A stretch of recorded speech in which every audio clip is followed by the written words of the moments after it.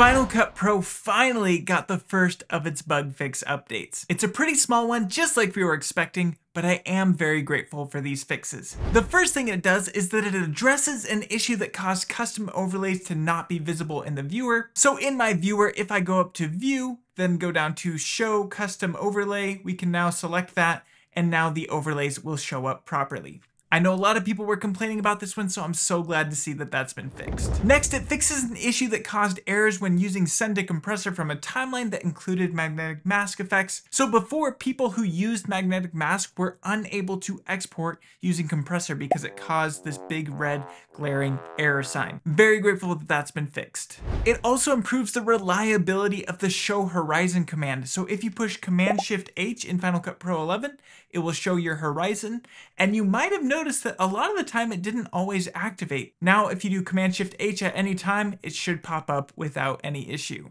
And last but not least, it improves performance when pressing and holding the H key to scroll the timeline manually. So if you used the H key and then clicked and dragged along the timeline, a lot of the times it would cause some issues in Final Cut Pro, some stuttering and all sorts of performance issues. So I'm glad to see that that has also been fixed. Like I said, it is a pretty minor update and there's no big new features for Final Cut Pro 11, but I am happy to see some of these larger issues finally get fixed so that we can get back to editing. If this video was helpful, consider pressing that like button, consider subscribing, and you definitely need to check out this video where I show you a plugin that absolutely improves the magnetic mask tool in Final Cut Pro 11. Thank you so much for watching, and I cannot wait to see you in the next one.